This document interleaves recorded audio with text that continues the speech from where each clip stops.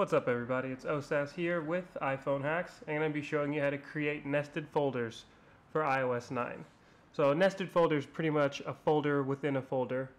Not the movie Inception, but an actual folder within another folder. So here you see I have the utilities folder up at the top right. We're actually suggesting that you put it up at the top right because we've had the most success when trying to do this little trick.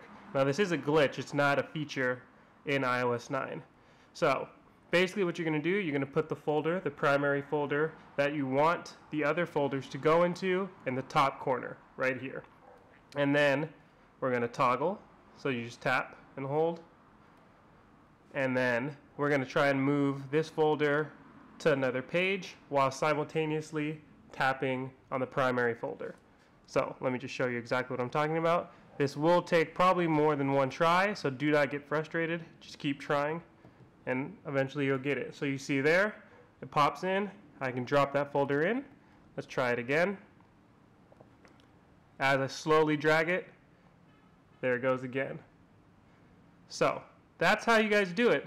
You take the folder that you wish to go into the primary folder, you drag it to the side, you tap, and then you can hop it into another folder, and now you have nested folders on your device.